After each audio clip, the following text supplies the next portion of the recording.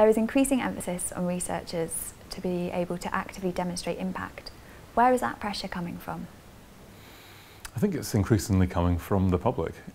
Increasingly we are living in a society, in a world where there are competing demands on public money, and a large proportion of research is funded by the public through government grants.